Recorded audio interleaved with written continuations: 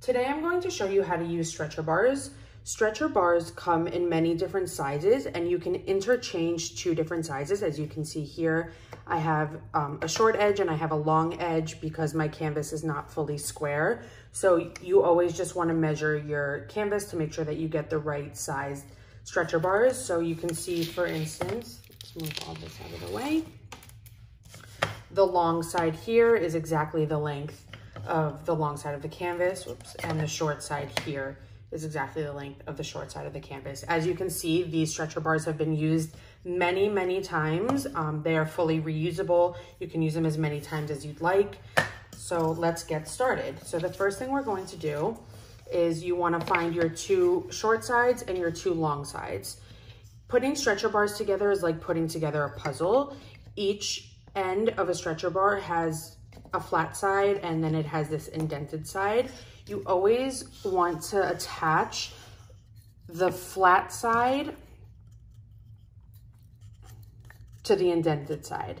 So here you can see here is a flat side, here is an indented side, and you want to just make that corner. And again, you always want to make sure that you have the short side and the long side next to each other. Again, here you have the indent and the flat side. So you're going to put those two together and it should fit perfect like a puzzle and make a perfect square. And then here is the indented side and the indented side, and here's the long side and the long side.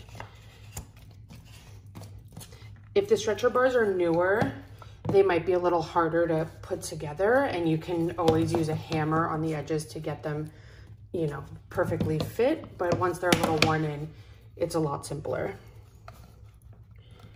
So here we have our stretcher bar. The next part is to attach the canvas to the stretcher bar.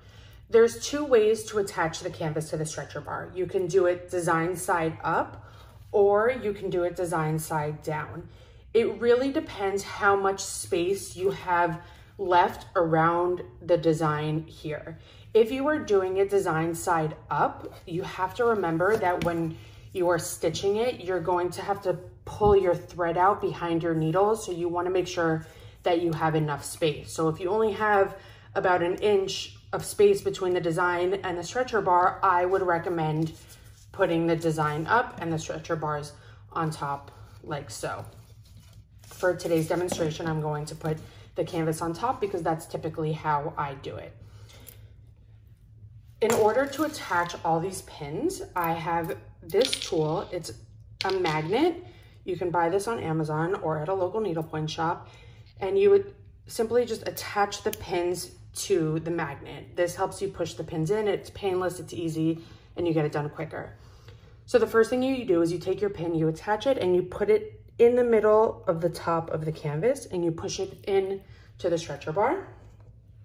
Next pin, you go in on the bottom, and you want to make sure that you're pulling the tension tight. You want the canvas to be really tight on the stretcher bars, like so. And then again, you pull the tension on the left side, you put in a pin, and then the same on the right side. The more that you use your pins, you see how it gets a little bent like that. It's not a big deal. You just want to make sure that you're going into the stretcher bar on the same angle so that you don't snap that pin. So now you have all four in. Your canvas is pretty much in place, and now we just need to make sure that we're going to continue pulling that tension. So once you have all four, then you start on the top again, and you put one pin on the top to the left and one pin on the top to the right.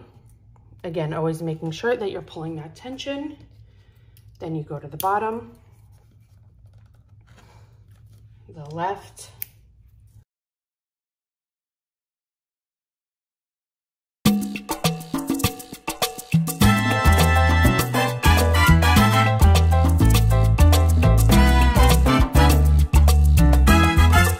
if you look from the side, you'll see it's very tight. There's not a lot of movement happening. And that is what it should look like from the back. Once you are done stitching your entire canvas and you're ready to take it off the stretcher bars, I then use this tool, which has a little ridge there, and you simply stick it underneath the pins and you pull up and they come right out.